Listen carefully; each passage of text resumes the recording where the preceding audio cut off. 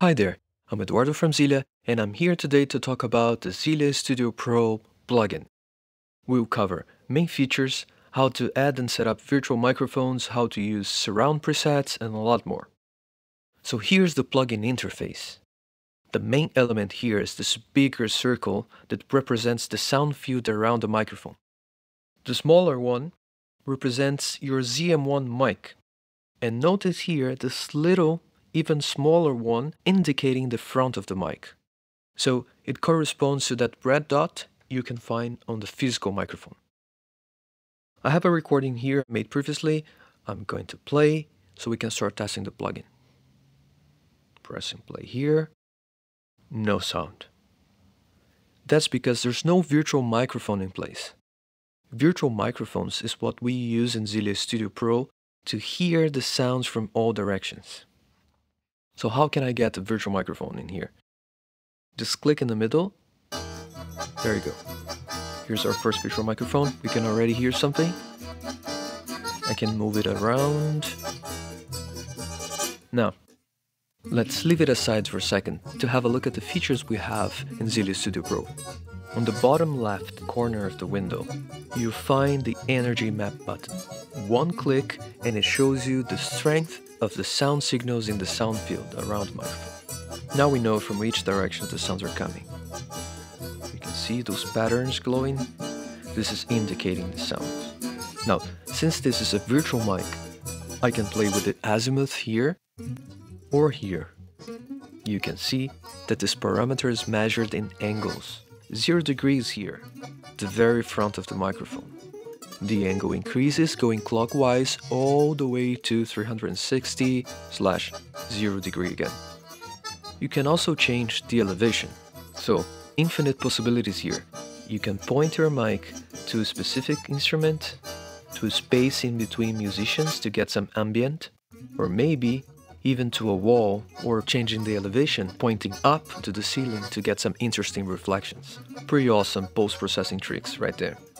Each virtual microphone is assigned to a separate output channel, so it can be sent to a dedicated track for further mixing or processing. You can rename or delete a microphone clicking on those 3 dots here on the right side. I'll delete this one for now, so we can try something really cool. On the top left, we have the source localization feature. One click and ZYLIA Studio PRO will identify the sound sources for you. Those here are suggestions for virtual microphone placement. I'll add both the guitar and the accordion by clicking on the blue circles. Notice that the virtual mic positions consider not only azimuth but elevation as well. I also have a distant bass with very diffuse sound, so I'll manually add it here. As virtual microphones, they can be tweaked in many ways. We already changed azimuth and elevation, but you can also alter their polar patterns, so basically change their directivity. Clicking here, you can see the polar pattern of your microphone. This is the default and minimum value.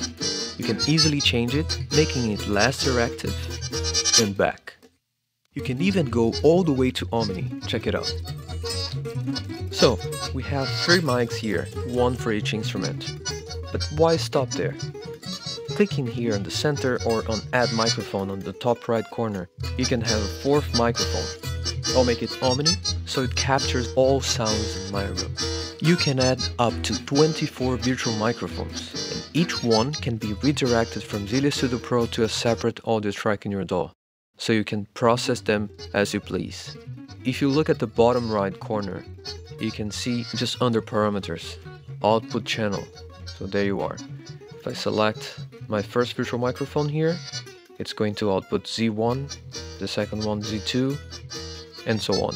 So you have several outputs to send signals to specific tracks. I had already set up 4 tracks in my DAW that are receiving those signals from the virtual microphones I just put in here. So the guitar you hear has the panning set to 20% to the left, the accordion 20% to the right, the bass track I left untouched, and the 4th track is just receiving the Omni signal but with a lower volume. Now, let's talk about separation modes and levels. Under separation mode, there are 3 options. S1. In general, this is the best option for recording in spaces with low reverberation times and few spread apart sound sources.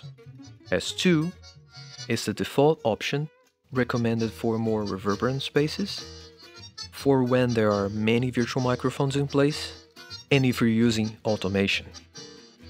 Now, Omni mode has equal sensitivity in every angle, so azimuth and elevation settings are ignored. Now, there are 2 separation levels. Medium is the default setting.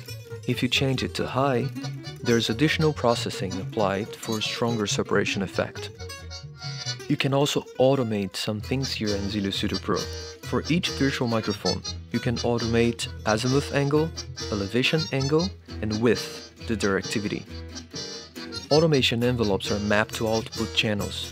For instance, to draw azimuth automation for a virtual microphone connected to the Z2 channel, you need to find the Z2 azimuth parameter in your DAW.